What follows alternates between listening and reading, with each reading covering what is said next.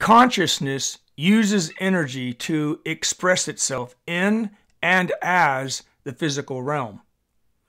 This energy directed by consciousness bridges the spiritual realm of non-form and the physical realm of form. We are individualized streams of consciousness emanating from a common source of supreme consciousness. Together, we make up the whole. As we express ourselves in human form, we are animated by energy. Therefore, we can also use energy to heal our physical form. Think of ill health and disease as blocked or unbalanced energy.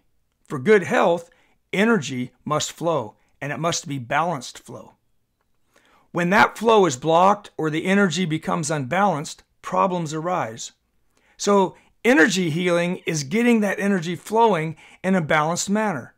Practicing the ancient Chinese healing arts of Qigong or Tai Chi is an excellent way of balancing your energy. Additionally, the more spirit you bring into the physical world, the less the physical world limits you.